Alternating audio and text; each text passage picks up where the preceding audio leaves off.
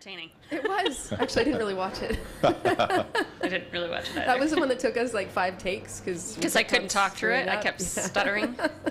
Yeah. Anyway, it is effective. Actually, I was in treatments last night, and I had a couple people that said it's really, really helping, not just with back pain, but there was one lady that found that it helped with her bowel movements. Mm-hmm. She actually goes more regularly if she's doing that. It would make sense. It's massaging that whole abdominal area. Yeah, so it's all in the same area. Keeps it moving. That's what we got to do. Anyway, literally. So we're back with Mike from Able Pest Control, and we kind of touched on the corporate thing a little bit, and I'm intrigued because I never really thought of bed bugs as a corporate issue.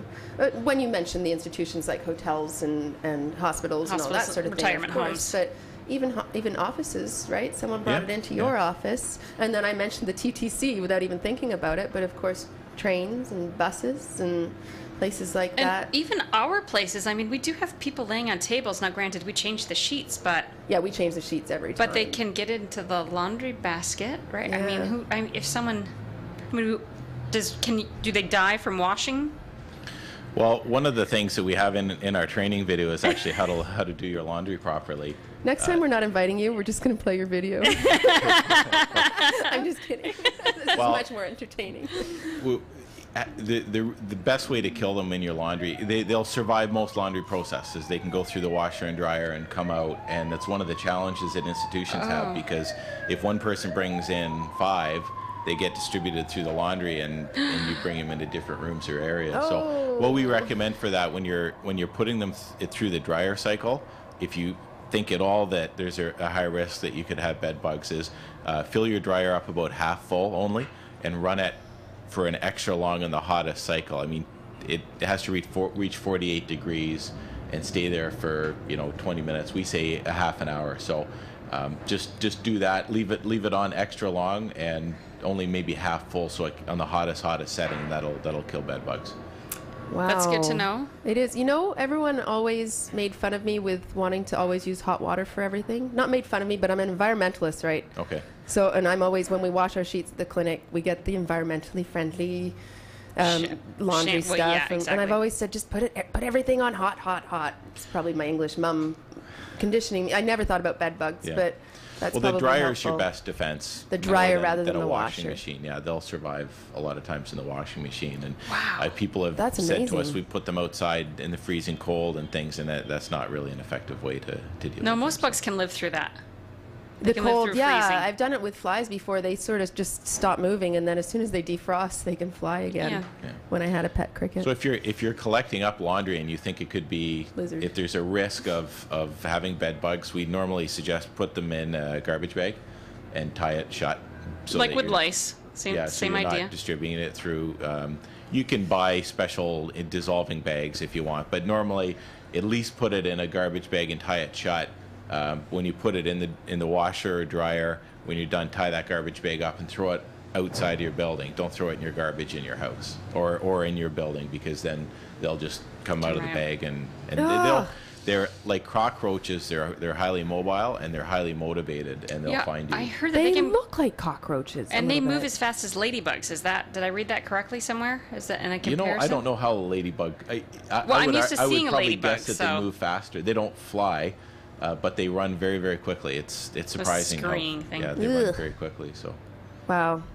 So yeah, as a corporation that is at risk for not only getting infected themselves, but that's where you're running the risk of infecting so many more places. The best thing to do would be to start off by watching this video, right? well, even if you've never had a bed bug problem, we're finding many businesses are taking the responsible route of setting up a preventative program and having some random inspections done, training their staff, and so that if it did come out that there was a problem in your institution, and these are some high-end places too. I mean, it's not low-income areas, that you can verify that you've actually had a documented bed bug program, that you've That's good. got due diligence, and it gives you some legal. You know what? As a consumer, you should be looking for that wherever you go. If you're going to be laying down anywhere, absolutely. I Or usually even check that they've got free Wi-Fi and room service. I think I should and usually a pool and a hot a tub. pool, absolutely, yeah. Yeah, you Workout might room. want to put the bed bugs thing a little higher on the list, though.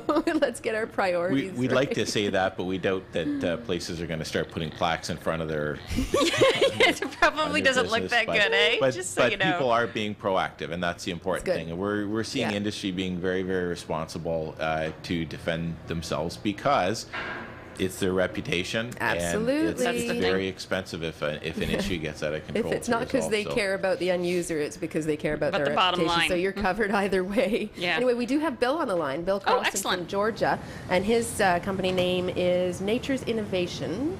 And he's got some products. Actually, we've got photos of the product, but we'll get Bill on the line so we can say hello first. Good morning. How are you, Bill? Good morning. Oh, it's working fantastic. How are you? I'm doing well. How about you? I'm good, thanks. We've had tons of conversations about bed bugs, and we played a little clip that we actually got linked into from your website. You've got that informative clip about from National Geographic about bed bugs, and we found that really helpful. So thank you for that. As far as your products go, I think I'm just going to allow you to introduce what your company provides with regards to bed bugs and why we should check out your products. Sure. Basically, about 5 years ago, we developed a product called Bed Bug Patrol that's primarily used mostly by the end consumer industry. But we didn't just get in this business, the last 3 months because there's suddenly an outbreak of bed bugs. We've been doing this a long time, so we have a lot of experience both working with the labs and end consumers on the product side. So That's good to know. Experience means a lot. yeah, I mean, it's certainly, we've seen, our business has doubled, every year for the last 2 years, and of course in the last 3 or 4 months it's done, significantly well as well. But I think the big point here is that there's really two options from a consumer perspective. It's either, they can do it themselves and probably save some money, or they can call an exterminator. And we certainly advocate doing either one. We have exterminators who use our products, and then we have end consumers who do that as well. So our Bed Bug Patrol product line is, it's pretty well known here in the United States. We are making some inroads in Canada. Granted, it's not been as, it's a little bit tougher for us with Health Canada and all that up there. So we're working with them to try to get some things squared away in Canada, but we are EPA registered here in the United States. That's good to know. Yeah, absolutely. And I was really happy to hear that it's an all-natural product. Now, I know that I insist on all-natural products, if possible, but the skepticism in the market is, if it's all-natural, people tend to think that it doesn't work as well. Now, can you alleviate our doubts about that? Well, I mean, certainly that's a common misnomer. I think certainly one of the things that natural products don't do is they don't really have, other than like our diatomaceous earth product, which is a dust product, don't have a lot of long-term capability. So, you don't spray once and then it lasts for 3 weeks or a month. Because these are natural products, they do have a burn down rate fairly quickly. So within, 3 to 5 days, that's about all you're going to get out of a natural spray product. This is our Bed Bug Patrol spray that I'm showing online here right now. This product primarily, is going to only last probably 3 to 5 days tops. And that's because it is a natural product. I mean, it does probably makes you feel a little better that, you could go ahead and spray it on your bedding and sleep on it tonight, or your children, and it's pet safe. But it doesn't last as long as other products. And we have no problem telling consumers that. There's certainly, I think I've been online and actually talked about Raid and products like that. They do kill bed bugs very effectively, but I don't want to sleep on that. I don't blame you. You don't want it hanging around your house for 3 weeks either, right? That's toxic yeah. stuff. And, you talk about you sleeping on that, but you did touch on the kids and pets. There's 1-year-olds that walk around and they lick everything. And like if you've just sprayed a product, who knows if it's going to end up near their mouth or the dog. And people with asthma inhaling things that they don't want to inhale. So if it's something natural, still you're not going to want them licking it, I'm sure. But put your mind at ease that 3 to 5 days later, it's pretty much burned out. Now, I don't see that as a huge deal, because I know the biggest thing that people want when they've got a problem, whether it's it's a child's health problem or something like bed bugs, they want to be able to do something about it.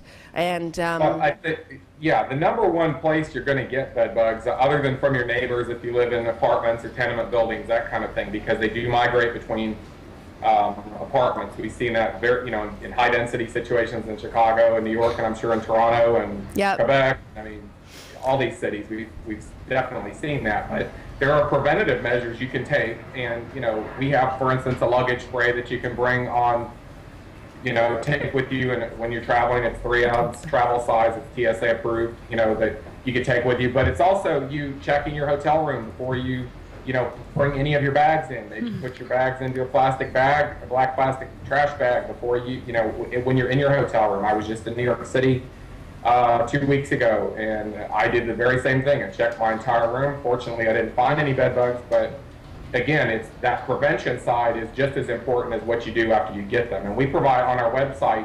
www.bed-bugs.net, we provide all the information you need to, whether you buy our products or not. That's fantastic. It's nice to have that available to people, and you're right. I mean, prevention is definitely the best solution, but it's good to know that we're not going to solve everything by prevention, because there's bed bugs out there right now as we speak, right? So it's if not it does going away happen anytime soon, because unfortunately the people that really seriously have them can't really even afford to buy the products to do it themselves sometimes.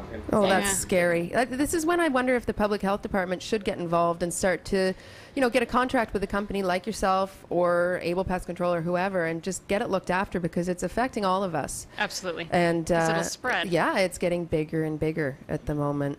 I think both CDC and Health Canada, they're trying out there, but I think there's some money that has to be thrown at this situation. Yeah. And, that might be why the Toronto Public Health Department wasn't able to come on the show today. I don't think they would have felt too well. What were you going to say, Mike? I was going to say, because bed bugs haven't been shown yet to transfer disease, the public health doesn't see them as much as a threat. As a threat. Oh, good gracious. They're sucking blood out of people. Well, not only that, but they're disturbing people's sleep. Yeah, right? And it's making people less effective in the workplace. And the psychological effects? Exactly. Honestly, I would go crazy if I had well, I don't have far to go. Well, one thing, if you've been as close to it as we have, when you see the trauma that bed bugs inflict on people, when people call us, they're crying. I mean, people are upset. It is terrible to see some of the stories. I mean, it's very traumatic. So to say that they're not a health threat, I would argue they don't transfer disease. They haven't been shown to at this point, but there's still a health think that's threat. where we're urging the government to take this more seriously. Yeah, and I think that anyone that's ever experienced bed bugs would sign a petition to that extent. I know that the girl that contacted me would be all over it. Mm-hmm. It's not nice when you're not being heard. When someone's saying, no, it's not a health threat, and you're going, what are you talking about? My son and I haven't slept for 2 weeks. And here's a true story too. I actually had a film crew out in Halifax that was coming up to do some video work with our communications department, and they canceled it. They canceled the trip. It was actually a show on cockroaches, but they canceled the trip because there's so much in the media about bed bugs in the Toronto area, and they said they weren't coming. Well, I guess that's one solution. Yeah, just don't come here.